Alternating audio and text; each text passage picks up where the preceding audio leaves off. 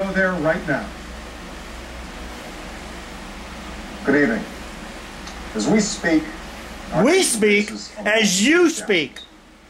At home, you liar. Our top priority is to recover and rebuild from a recession as we speak. That has touched the lives of nearly every American. Abroad, our brave men and women in uniform are taking the fight to Al-Qaeda wherever it exists. And you've tied their hands. Tonight, I've returned from a trip to the Gulf Coast to speak with you about the battle we're waging against an oil spill that is assaulting our shores and our citizens. Today must be day one, then. An explosion ripped through BP Deepwater Horizon drilling rig, about 40 miles off the coast of Louisiana. 11 workers lost their lives. 17 others were injured.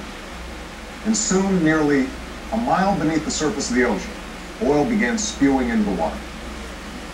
Because there's never been a leak this size, at this depth, stopping it has tested the limits of human technology. That's why just after the rig sank, I assembled a team of our nation's best scientists and engineers to tackle this challenge. A team led by Dr. Stephen Chu, a Nobel Prize-winning physicist and our nation's Secretary of Energy. Scientists at our national labs and experts from academia and other oil companies have also provided ideas and advice.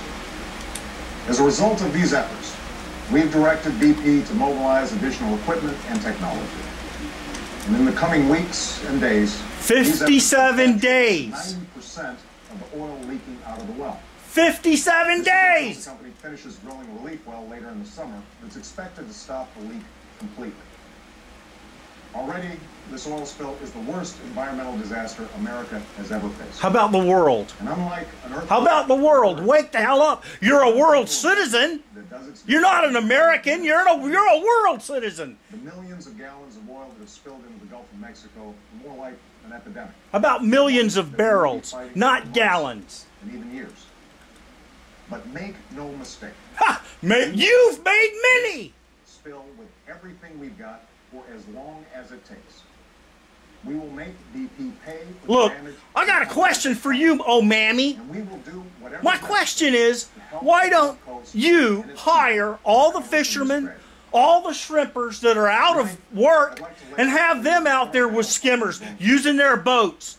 That could be thousands of boats out on the Gulf of Mexico sopping it up. Doing to make sure that a catastrophe like this never happens again. You'll never stop it. You can't even stop this one. And it was your fault. The federal government has been in charge of the largest... Oh, since day one. Yeah, we've been in charge since day one. An effort led by Admiral... That's all I've heard. We've been in charge since day one. ...to disasters. We now have nearly 30,000 personnel... Oh, it was George Bush's fault. Yeah, he's an idiot too.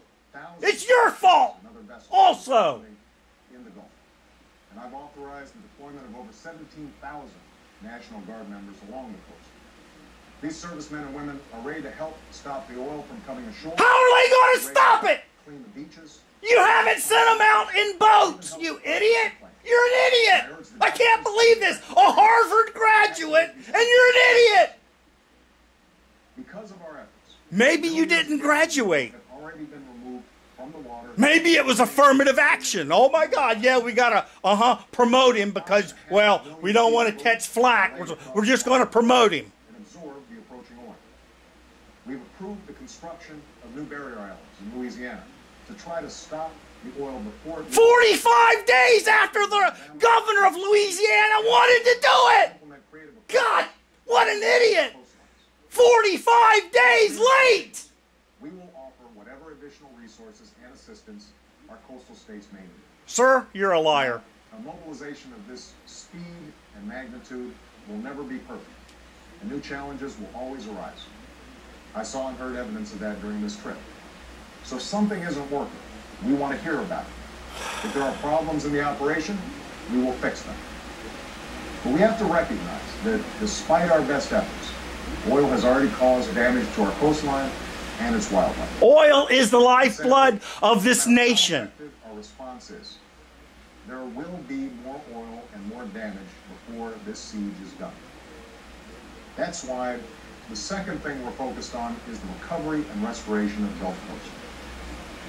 If you would stop it before it gets there, then there would be no restoration needed. Don't you? I can't believe this. That living is now in jeopardy. I've talked to shrimpers and fishermen who don't know how they're going to support their families. Right. Put them to work with their boats out there skimming the oil. Put them to work. You've got 5,000 shrimpers and fishermen ready to go. What? Come on. The sadness and the anger they feel is not just about the money they've lost. They don't have to lose money. Put them to work. Their way of life may be lost. I refuse to let that happen. You can't stop it. You can't stop anything. Your administration is a bunch of bumbling idiots. A bunch of fools. And business owners who have been God. company's recklessness. And this fund will not be controlled by BP. In order to ensure that all legitimate claims are paid out in a fair and timely manner, the account must and will be administered by an independent third party. And will they not get paid? Beyond compensating the people of the Gulf. Well, let's not compensate the people who administer it. How about that? Let's do that. That way we know it's fair. The oil spill represents just the latest blow to a place that's already suffered multiple economic disasters and decades of environmental degradation that has led to disappearing wetlands and habitats. Where are you coming up with this stuff? Decades of environmental degradation? You're out of your mind.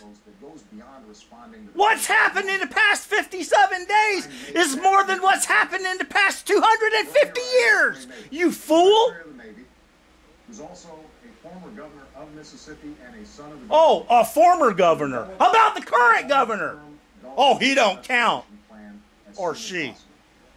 The plan will be designed by states, local communities, tribes, fishermen, businesses, conservationists, and other Gulf residents. And BP will pay for the impact this spill has had on the region. The third part of our response plan is the steps we're taking to ensure that a disaster like this does not happen again. So you're going to stop all oil drilling? Ago, That's a smart move. That just, what? You are a bumbling fool. Making mistake after mistake after mistake after mistake. Overreacting and then not reacting enough. Was not the case in the Deepwater Horizon region. And I want to know why. The American people deserve to know why. I want to know why you haven't been out there with the fishermen sopping it up. That's what I want to know. These families deserve to know why. And so I've established a national commission to understand the causes of this disaster. 57 days later. On what additional safety and environmental or is it 57 states later?